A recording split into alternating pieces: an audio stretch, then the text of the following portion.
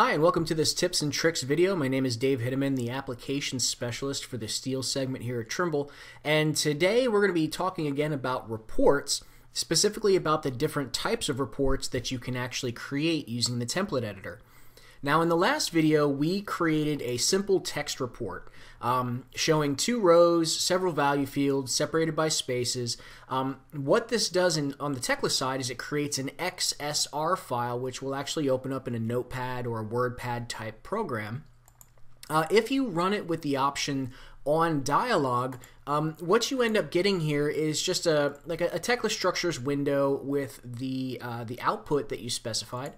If you set this for with associated viewer, and I say create from all, it simply finds the software that I have XSR files associated with, and it opens it up. In this case, that would be Notepad. So the reason I show you this is because this with associated viewer or on dialog does play into the different types of reports that we're going to talk about today.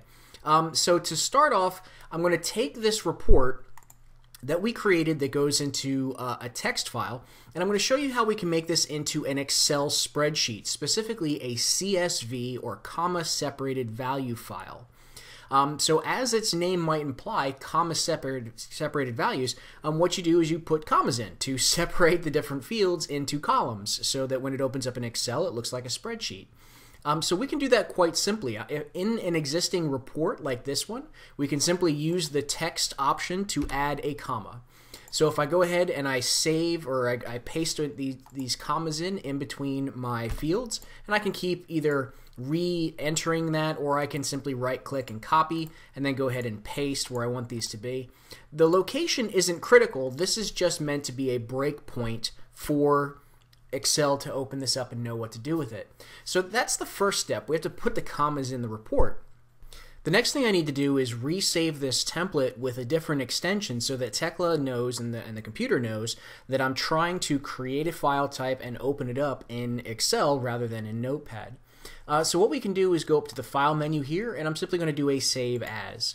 I'm going to leave it as the same name, but what I'm going to do different is I'm going to change the file extension here. Now, RPT is required so that Tekla can see this report in the reports dialog box. But what I'm going to do is enter a second extension. In between the name and the actual end extension, I'm going to add a middle extension, and this is going to be the file type that I want Tekla to create. So when the file gets created, rather than it being an XSR extension, it's going to be a CSV extension. And then, like I said before, RPT is there so that the reports dialog box can see it. So I'm going to go ahead here and say OK, and then back in Tekla, I'm going to run this report. Now, in order to see it, I'm going to have to close and reopen the reports dialog box. So now there's my sample BOM report.csv. It's different than the one that we created previously. On the options tab here, if you have it set to on dialog, it's not going to do you a whole lot of good. If I say create from all you're going to see is the same report but now with commas in it. What you want to do is change this to with associated viewer. And again, that's just telling Tekla that when you create this report, I want you to open it in the associated program, whatever that program happens to be. In this case, a CSV file should be in Excel. So I'm going to make sure I have that selected, make sure that I have with associated viewer selected on the options tab, and then go ahead and say create from all. And as you can see, right away it's opening Excel. And these values are separated. Let me go ahead and space these out. The values are separated into separate columns. So that's a super easy, extremely common way that people will try to get data out of Tekla, especially if you're trying to read it into another software. A lot of different programs can take those CSV files. So that's just one quick tip. Any of our out-of-the-box textual reports can be converted to this file type. Just remember, put the comma between the value fields, save as a .csv.rpt file, and then go ahead and choose with associated viewer if you want to see it in Excel right away. So that's one new file type. A different report type, let's go back to this, and I'm going to open up the previous report that does not have commas in it. And I'm going to turn this into another type of report called a selection report. So the selection reports allow me to create a report in Tekla where I can select a line and it will actually highlight that object in the Tekla structures model, which is pretty handy for finding stuff. We do have a couple of out-of-the-box reports that will do this, but I'm going to show you how you can create one here quick.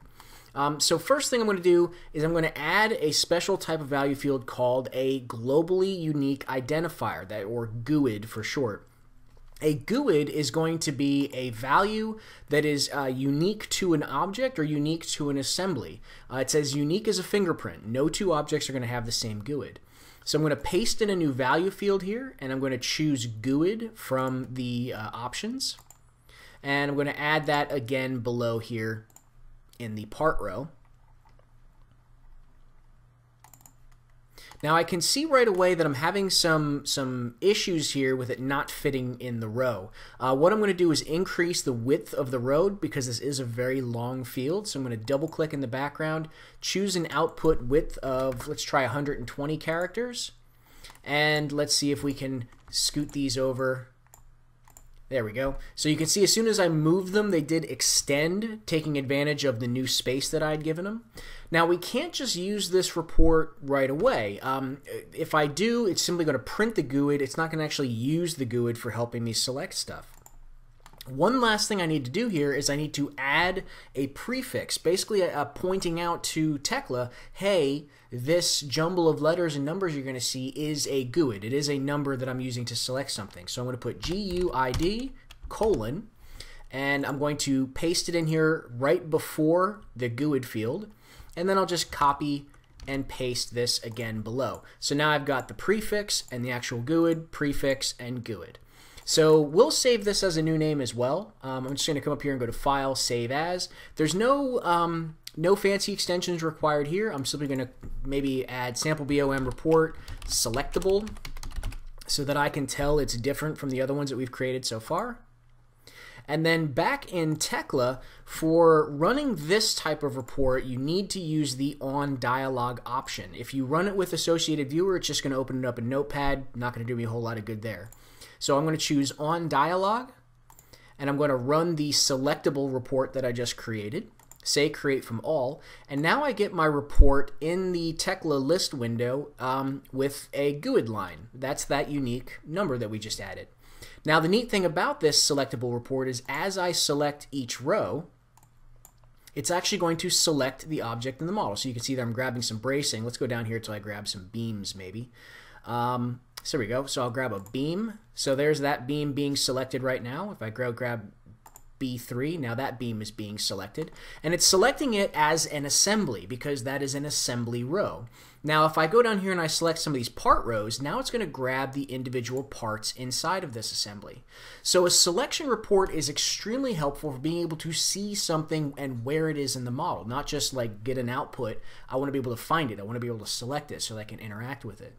One last thing about these reports, these selectable reports, is if you hold down the F key as in fit, like fitting your work area, and then click on one of these lines, that's actually what it does, is it fits the work area down to that member. So it actually hides the surrounding model so that you can more clearly see what you're looking at. So that's another handy little tip. You just got to remember that when you're done, you have to right click and fit work area to entire model to stretch it back out again. So we have a simple textual report. We have the comma-separated value report for opening up in Excel. We have the selectable report for finding stuff in the Tekla model. And then the last one I want to show you is a graphical conversion of this report. You'll see that in the default list and then also in my custom list here, I do have some PDF reports. They are a little bit different than the textual reports. So I'm going to show you how you can convert yours into something a little bit nicer formatted. So I'm going to go back to the template editor. Here's my selectable. I'm going to go ahead and open up again the original report here. So the first thing that you want to do is you want to convert this into a graphical template. So a PDF is considered a graphical report, not a textual report. So we want to go up to the File menu, choose Template, and then Type.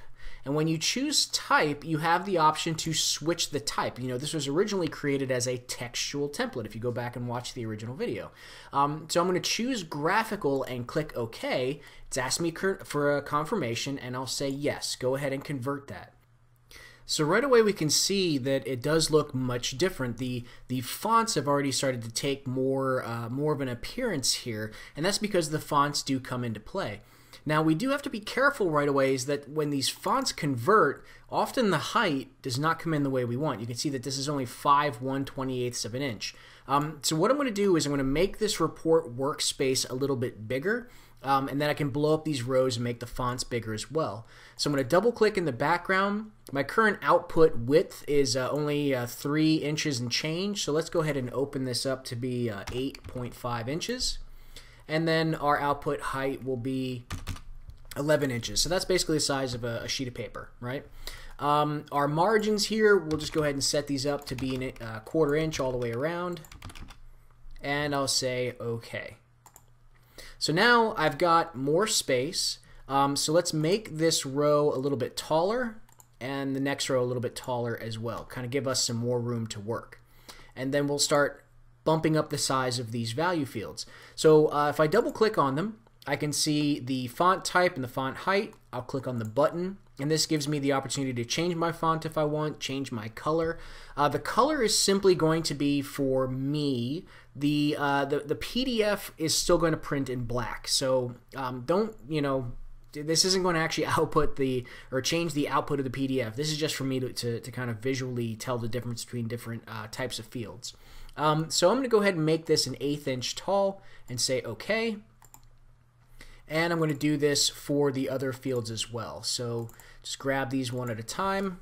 So I'll take length and we'll scoot those down a bit, make some space, grab name. Do the same thing with this name field. Again, we'll slide these over and make some space, make some room, and then I'll do the positions.